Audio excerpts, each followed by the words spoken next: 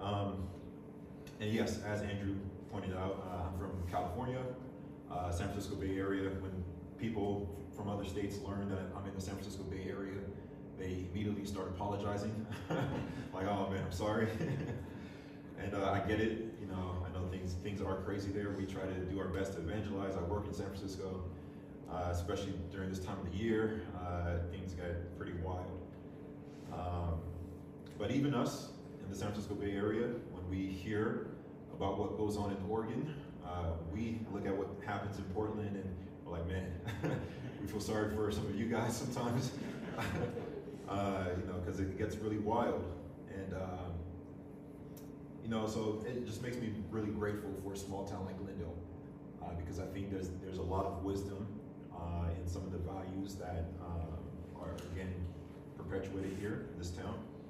And my prayers are for you all, that you all will continue to follow God, and hopefully you don't have to join Idaho to do that. Thank you, Brother Andrew, for reading today's passage. Today's passage is from Galatians 5. Galatians 5, as Brother Andrew talked about, is where Paul addresses this topic of Christian freedom and Christian liberty. In context, he's responding to the issue of some Jewish Christians both practicing and teaching that you have to be circumcised in order to enter into heaven. Paul is essentially saying, no, as Christians, you are free. You're totally free. And this topic, this passage was laid on my heart for today because as we're approaching, the 4th of July and everything like that, I think that the conversation of freedom is top of mind in our culture today.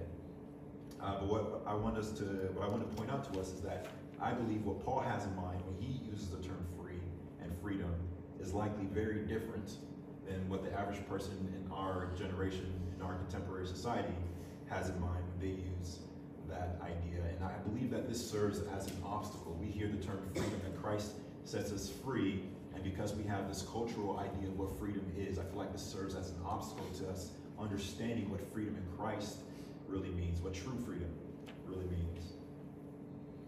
And this is important because we live in a society that values individual freedom. And so if you don't really know what it means, you don't really know what you're trying to accomplish or where you're going. And so we need to understand this.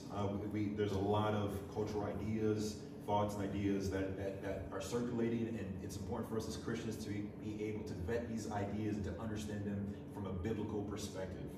And this is important, number one, for ourselves, so that we can examine ourselves to see if we are truly free, we've been set free, and also so that we can compassionately communicate and talk and interact with other people who only knows the world's, the culture's definition of freedom. And so, the first thing I want to point out is that I believe that there are at least two sides to freedom that we see in the Bible, and that this differs from how the culture defines freedom. So how does the culture define freedom? Before we get into that, I would like us to maybe do like a quick mental exercise and ask ourselves, what do we think about when we think about the concept of freedom as it pertains to our lives, our context individually? So what do I think about when I think about Sam being free, Andrew being free? What does that mean in my context when I think about? What does it mean for you when you think about you being free? What do you picture? What words come to mind? See, I believe that the cultural definition of freedom that we see being perpetuated today is that of absolute freedom, the absolute freedom of the individuals, or better known as like no restraints, no limitations at all. This is what the culture means when it teaches freedom. And we see examples of this expressed in various different areas of life. We see, Andrew and I were just talking about, the movement of sexual freedom that's kind of started in the 60s and the 70s, that kind of led to what we're seeing now with the throwing off of restraints when it comes to sexuality and promiscuity is what's leading to also this rise in homosexual behavior, transgenderism, and of course we're deep into Pride Month at this time, where this is being celebrated, this idea of sexual freedom, that you cannot put limits on how I express or how one expresses their sexuality. You know, we see abortion, people wanting to feel like they deserve and should have the freedom to kill their unborn child, their unborn kids at any time. And of course, here in the state of Oregon, you know, unfortunately, the state government has legalized a lot of drugs and crimes, you know, for the sake of personal freedom and personal gain. And I think this idea of absolute freedom, again, runs in opposition to this idea of freedom that we get from Scripture. In doing a quick survey of Scripture, I believe that there are two main aspects of freedom that we should all understand, especially as believers, that we should all understand. And I believe that these kind of serve as kind of like a practical definition of freedom that we can kind of use. You know, to say it plainly, or to say it in one particular way, I believe that to be free means to have access, to have free access to what is good while being protected from what is bad. Amen? So number one, to have free access to what is good. But number two is while being protected from what is bad. I believe that second aspect of being protected, being restricted, having restricted access to what is bad, or being protected from what is bad, is important and is an important aspect of freedom that we don't realize is actually always there in the background. And we see this in all throughout Galatians 5 and all throughout Scripture. Galatians 5 verse 1 that our brother Andrew read, it says, "For freedom Christ set us free. Stand firm, and do not submit again to the yoke of slavery." And so, using the world's definition of freedom, this might seem kind of odd, because it's saying God sets you free, but then it goes on to say, then do not do this thing. And because the world's definition of freedom is no limits, you know, it's this thought of, you know, how can we be free? How can you put a limitation on me and then say that I'm free? You know, notice how this runs in contradiction to that idea of freedom in our culture. Our culture teaches that the moment you tell me not to do anything, you've just encroached on my freedom, and that you are wrong for doing so. But that's hypocritical. It's hypocritical because there are so many examples in our world today where we realize that a big part of freedom is restricting that which is bad. You know, for example, you know, it was about a 6-hour drive, 3 hours to Reading, and about 3 hours here that I took on the I-5 to get here today. And all throughout the I-5, you know, sometimes the road can get very, very narrow, and sometimes it can turn to a bridge. You know, you never know what it's going to do. And there's moments where, you know, there's no shoulder, and you know, or you're on a bridge. What you do have on the side of the roads are guardrails, which I'm really happy that they do. And I'm sure most of us are really, really happy that are there, because you know that, you know, if something happens, the wind is too strong, or maybe you fall asleep, and if you veer off, you have guardrails to protect you from going over. Amen? And that's typically a good thing. We do not complain about guardrails. We don't complain about our ability to access no land being restricted, right? Because we know that that's a bad outcome that we are actually trying to avoid. In fact, we are actually happy with the guardrails. And with the guardrails there, we feel free to move faster to get to our destination on time.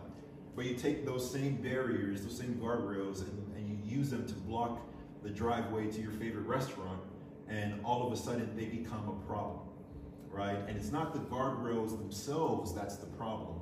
It's what they're blocking access to that becomes the problem. If they're blocking access to something that we want, then that becomes the problem. But if they're blocking access to a negative outcome, we're fine with that. Not only are we fine with that, but we actually want that. Amen? And growing up, we used to have a power generator not too far from my house that was protected by a gate with barbed wire. And so that way the kids can play around without, you know, going near the generator and touching it, because that outcome would not be a good outcome. And in fact, if the barrier wasn't there, the parents would complain. You know, our kids cannot play freely in this area because it's not safe, right? And it's also the same deal when you talk about, imagine a small town like Glendale here. If there were a handful of bad actors who were making this town unsafe for the kids, it's quite often in our societies, we lock up individuals that have a predisposition toward violence. Why? So that the rest of us can live freely, so that we can go about freely. So it's quite obvious to us that yes, that freedom is having access to what is good, but it's also restricting what is bad. And both of those things are very, very important. Both of those things lead to true freedom.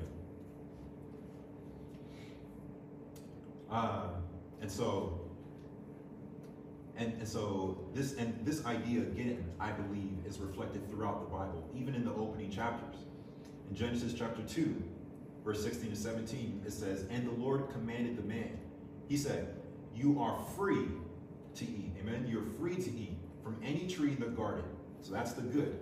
You are free to eat from any tree in the garden, but you must not eat from the tree of good and evil, of the knowledge of good and evil. For when you eat of it, you will certainly die. And that's the bad. They had free access to everything in the garden, but just not that.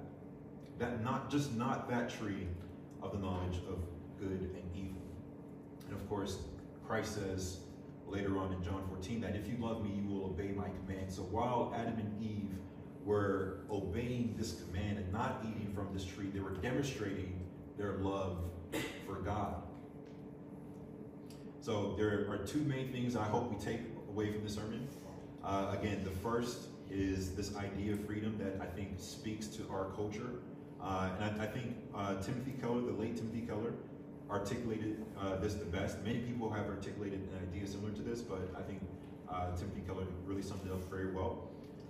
Timothy Keller said that freedom is not the absence of restriction, but the presence of the right restrictions. Amen? Freedom is not the absence of restrictions, but the presence of the right restrictions. And so that's the first idea of two that I really hope that we walk away from the sermon with.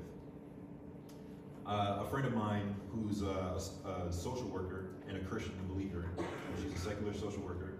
A few years ago we talked, and she mentioned how it's tough in her line of work because she's also a counselor, and it's hard for her as a believer because they cannot use terms such as right and wrong when talking to their patients, the people that they have in front of them, and like legally, in practice, you can't use these terms as a secular counselor because they carry a religious significance. It's like, how do you define what's right and wrong? And we know as believers, it can't be up to the individual, as some people will say, that right and wrong is defined at the individual level, right? I had an encounter one time when we went out for evangelism with one of our neighbors, and she was arguing this point, atheist, and she was talking about how she wants to fight to end child sex trafficking of young girls, which is a good thing. But when we got to the idea of morality and right and wrong, and I asked her, on what basis are you saying the child sex trafficking or the rape of these young women is wrong? And we continued to talk about it, and she realized that she couldn't define it on the individual level, which is what she said initially.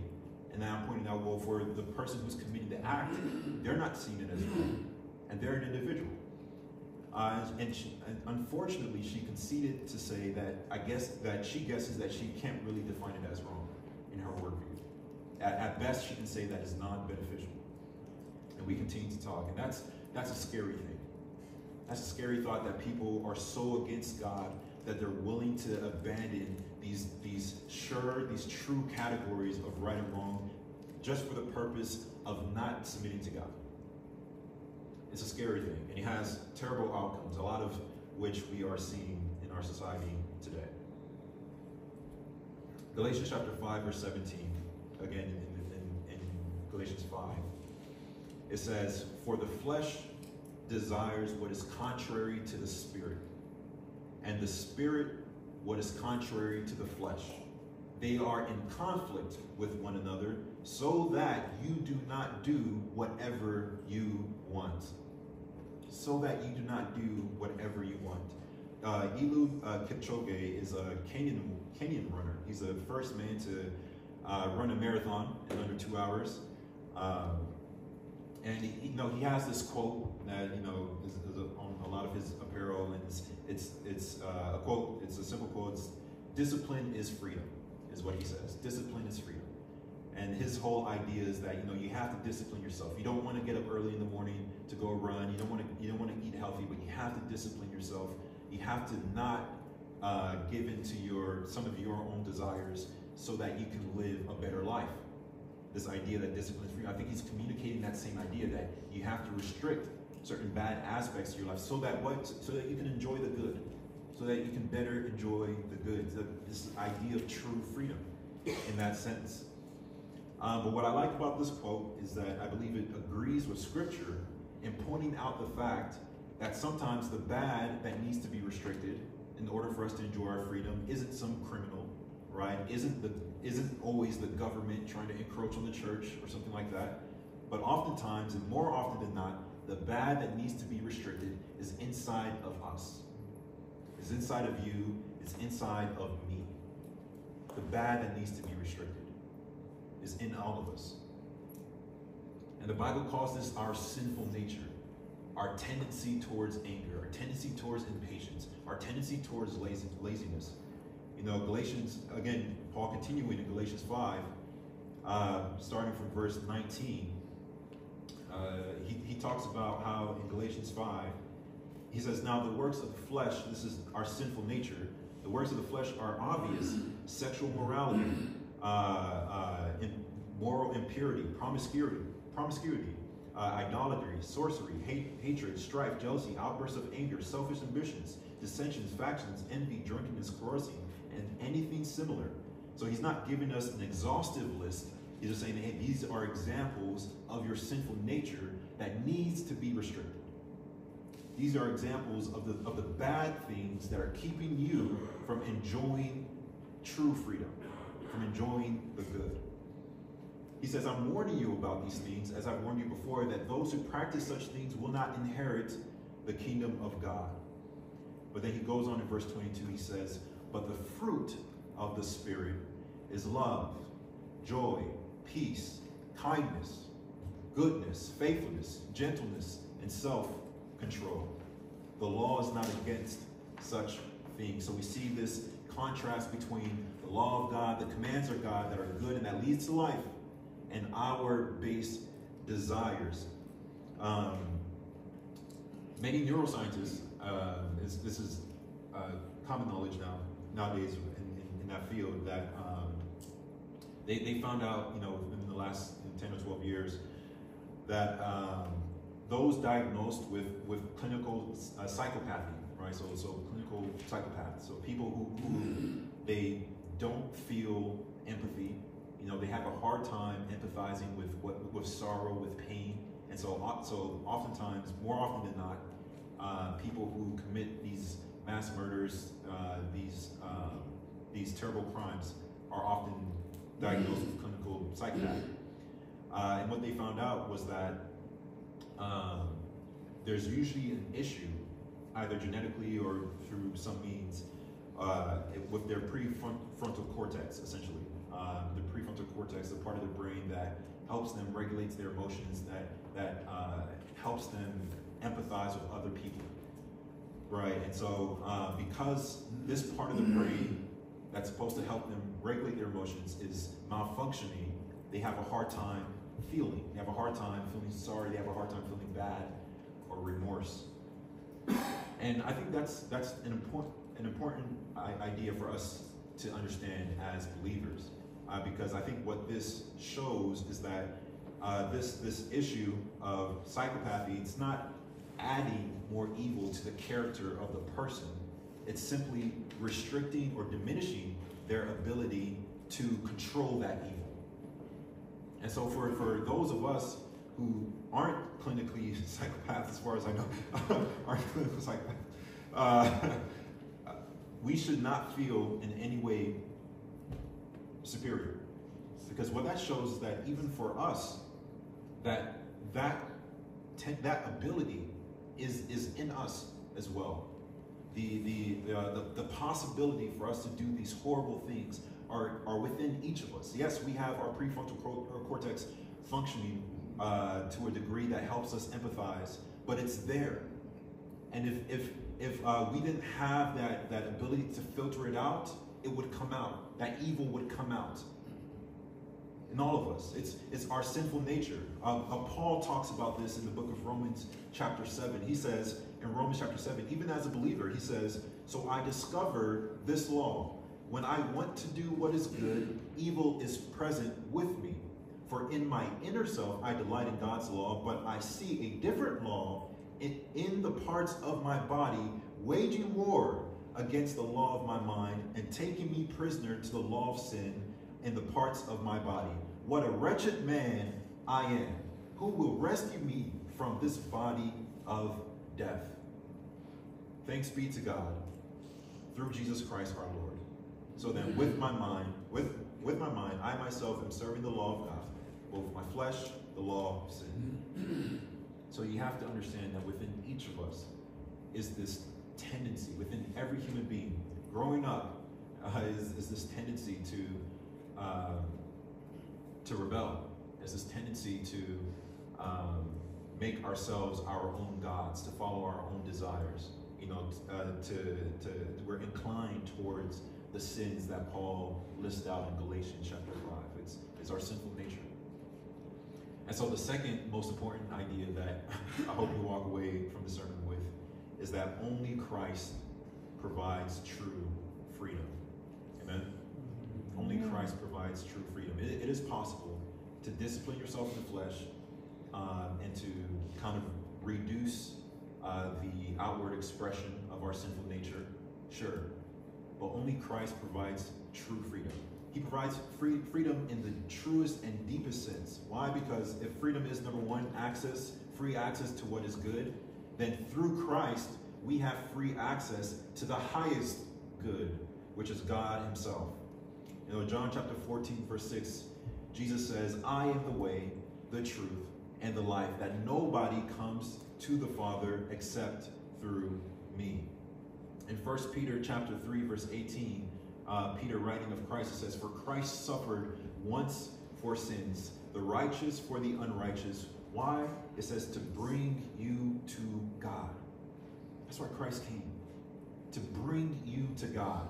You know, the book of Isaiah, it talks about how God's hand is not too short to save, nor is his hand too weak. It says, but your sins are separating you from your God. It is our sins that separate us from the goodness of God. But Peter is pointing out the fact that Christ died. Christ's mission and Christ's purpose on this earth was to bring us to God. Because God wants to be connected to you. He's a father. He's waiting while you're trying to figure him out, while you're trying to understand all these nuances about God. He's just there, present, waiting to be in relationship with you. And that's why Christ died, to bring you to God. 2 Corinthians chapter 3, verse 17 says, now the Lord is spirit, and where the Spirit of the Lord is, there is freedom. Amen? There is freedom. Christ is, again, the truest, grants freedom in the truest and deepest sense, because if freedom is also the restriction of what is bad, Christ restricts the source of all badness in this world, which is our sinful nature itself. So often, people blame God for all the disasters that we see on this earth, and I empathize with that heartache, with that pain that you get when you do see these terrible things happening. But what we have to understand is that the Word of God does not put the blame of the brokenness of this earth on God. It puts it on us. That we are the ones. So often we blame God for all these things that we're doing, but what are you doing to be a solution? What are you doing to address the issue? And the Word of God says, the Word of God points out and makes it very clear that it is our fault that sin has entered the world. You know, it is our fault that the world is broken, not God's. And God, not because he needed to, not because he was deserving, but because he was righteous, because he's loving, cleans up our mess. He resolves our problems. Galatians chapter 5, again, in our target passage, it says, in verse 24, it says, "Now those who belong to Christ have crucified the flesh with its passions and desires." Amen? The source of our sinfulness. All these different crimes, these injustices that we might see here and there, they are as a result of men and groups of men following after their sinful desires. 1 Corinthians chapter 15, verses 56 to 57, it says, "The sting of death is sin, and the power of sin is the law. But thanks be to God who gives us the victory." Amen? He gives us the victory through our Lord Jesus Christ. And not only that does he give us the victory when we come to him in faith. Even in our walk, when we do sin, when we do fall short, the Word of God says we can come before him and ask him for grace, ask him for forgiveness. In 1 John chapter 1, verse 8, it says, "If we say we have no sin," John talking to believers, he says, "If we say we have no sin, we are deceiving ourselves, and the truth is not in us. If we confess our sins," in verse 9, "he is faithful and righteous to forgive us our sins and to cleanse us from all unrighteousness." So while it is possible to discipline yourself, only Christ grants us the victory and the assurance and the true victory over our sinful nature. And another way to say that, only Christ provides us true freedom so that we can enjoy the highest good, which is being connected to God. Amen? And that's a message that we must understand. And that's a message that we must take to the world. Because there are so many, and maybe some of us here, there's so many who are enslaved to sin and do not know it. You know, in John chapter 8, you know, the Israelites were discussing with Jesus, and then they were kind of like opposing some of what he was saying, you know, and saying that, you know, we are not slaves. We've never been slaves to anybody. Why would you use that terminology? And Jesus talks to them and responds to them in verse 34. It says, Jesus responded, "Truly I tell you, everyone who commits sin is a slave of sin. A slave does not remain in the household forever, but the Son does. So if the Son sets you free, you really will be free." Amen? Amen. Michael knows of the Daily Wire recently interviewed, a couple who both husband and wife, claim to have come out of the homosexual and transgender lifestyle after having an encounter with Christ. And the wife, I remember watching parts of the interview, and the wife had mentioned that she was unfortunately raped at a young age, at like 7 or 5 or 7 years old, by a teenager, and she kept it to herself. And that this broke something in her psyche, in which she began from that young age to then have that trauma, then led to the way she began to express herself sexually as a young teenager, and then led to her eventually going down the path of changing her gender. And she also talked about how she eventually, in her young adult years, that she tried to explain it to her mom, and she finally got to the point where she tried to confess what happened to her mom many, many years ago when she was a younger kid, that her mom responded with a very cold response, saying something to the effect of like, well, now she understands why she's such a weirdo, or something like that, was how her mom responded. And that devastated her. Part of trauma is not just going through something bad, but it's the understanding that it's kind of weird. And part of trauma is not just going through something bad, but it's the understanding that the world continues, because it feels like the world isn't seeing you when you're going through your bad situation, and that psychologically makes our bad situation worse. And so, like, trauma is really kind of weird in that respect. but it was because of this that she went deep into this lifestyle of absolute freedom when it comes to sexuality. And unfortunately, statistically, that seems to be the case with many people. I'm not saying everybody, but statistically, that seems to be the majority of the cases when it comes to folks engaging in that lifestyle, that there does seem to be a sense of childhood trauma that has never been addressed or has never been resolved. That's why as Christian men and women, we have to protect our kids, amen? We have to protect our kids. It's super important to build a safe environment for our kids to grow up in. But what a lot of people are unaware of and are unconscious of is that they're really crying out for help to a particular degree, not realizing that the path that they're on it because they are essentially enslaved to that past trauma. Whether it be sexual trauma or trauma with your parents growing up with maybe abusive or neglectful parents. Psychologically that makes it harder for you as a husband if you're a man, or as a father as well. And honestly, what people end up doing unconsciously is really kind of drawing attention to themselves, an attempt to kind of show people just how messed up they are, an attempt to try to show people how broken they are. And that manifests itself in a lot of these behaviors that we consider unhelpful, maybe suicidal tendencies. And it's really because these past traumas have not been resolved. They're still enslaved to these past traumas.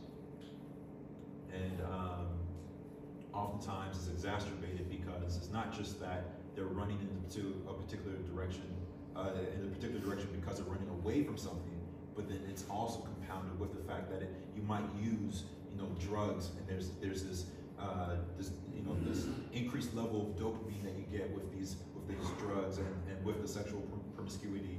And so it's not just running away from something, but it's running towards an improper expression of something that might be considered good.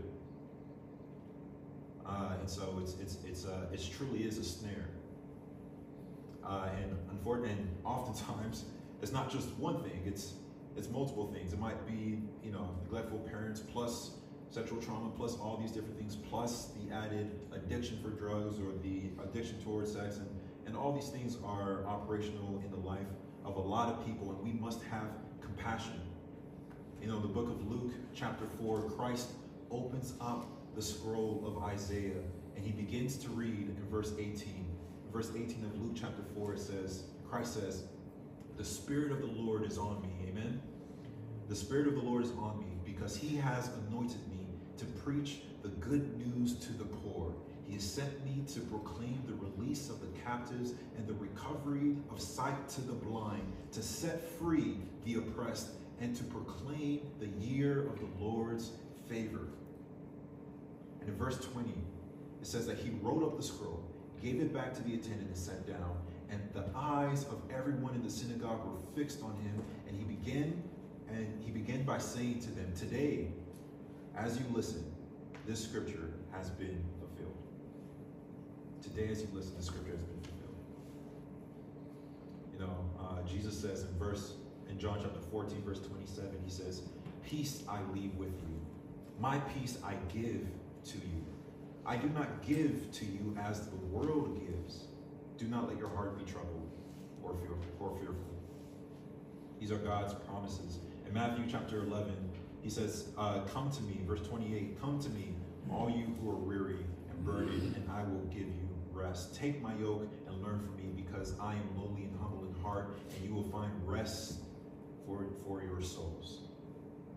Amen. It's so sad to see how much our society needs God and are reaching for the benefits of God without reaching to God himself. And it's important that we trust God. We take God at his word and we trust him. And you may ask, how can I trust God when there are so many questions I have? There are so many doubts that I have. There are so many questions that are yet to be answered. And one can say in response, or one can ask in response, how could you trust God without those unanswered questions? Because the precondition for trust is to not know certain things. If you had all the answers, which is physically impossible for us to do, but if you knew everything, then you wouldn't need to trust God. But I believe that as the Bible says, and that as the Bible points out in Romans 1, that there is sufficient, there's more than enough evidence for the reality and for the existence of God. And the Word of God says in Romans 1 that existence itself, creation itself, is constantly screaming out about the reality of God, to the point where it says that mankind are without excuse. That we are without excuse. And so the hard part isn't whether or not there's good reason to trust God. The hard part is trusting God. Is choosing to trust God and not yourselves. It's choosing to bow your knee to God. It's choosing to submit. And when it comes to that, of course, there will be commands of God that we might take issue with. There will be commands of God that we might agree with. And why? It's because we're not all good. We're not all knowing, but God is.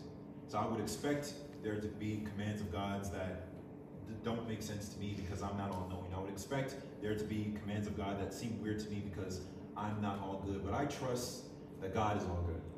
I trust that He's the good shepherd. And I trust that it is better for Him to be master and Lord of my life than it is for any other human being, and that it is for myself, to be master and Lord of my own life, because I know my flaws. But it is a good thing for a good God to have total power and to have total control. So trust His nature. He says that I'm not a man that I shall lie, nor a human being that I should change my mind. In Psalm 73, verse 28, he says, Asaph, the writer of Psalm 73, he says, but as for me, God's presence is my good. Amen? I've made the Lord my refuge so I can tell about all you do. And again, in Galatians 5, verse 13, it says, you, my brothers and sisters, you are called to be free, but do not use your freedom to indulge in the flesh. Rather, serve one another in love. And the most loving thing you can do to another person is lead them down the path where they can be reconnected to the highest good, which is God, through the only way that they can be reconnected, through Jesus Christ, who died for them, so that their sins will not count against them when God sees them. That's the only way we can change people. That's the only way we can change this world. And so, we don't get too caught up in fighting the physical battles, whether or not you guys want to join Idaho or some people might. The whole point is, governments are like gas prices. They rise and they fall. But the whole point is, through it all, we as Christians have one mission and one purpose, and that is to be about the spreading of the kingdom of God, the salvation of individuals, one person at a time. And with that, and through that method, we can change our society. We can change our culture for good. We can fight the good fight of faith. Amen. As believers in the Almighty God, we don't need a majority in the society to bring about change. We don't need a ton of money or riches to bring about change. We don't need the influence of some sort of famous celebrity or politician to bring about change. We need faith. Faith. I'm unashamed of the gospel of Jesus Christ because it is the power of God to salvation. We need faith in an almighty God. And so as you're here today, if you feel like there are certain sinful desires and tendencies or trauma of your past that you might feel like you are enslaved to any degree, it may seem like it's impossible. Man, yeah, I do a lot of homeless outreach and work with some homeless ministries, and I can't tell you how many times I've seen people, and I'm with people now who believe that their situation is completely hopeless, completely impossible, that they're not worthy of God's forgiveness or of God's grace. And I've seen people who have taken a step of faith, believing that God is true to his word, where he says that, where Paul says that to Timothy, that I was the chief of sinners, but God saved me to show me as a pattern toward anybody who will come to faith in him. And I've seen them change.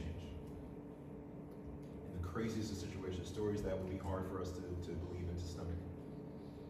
And yes, so at times, our situation might seem impossible, but that's the point. The point is that nobody, as a believer, actually has the ability to completely overcome sin on their own. It is impossible for us in the flesh. For man, it is impossible. That's why we need God, because for God, it is possible. We serve a God that raises the dead. We serve a God that brings sight to the blind.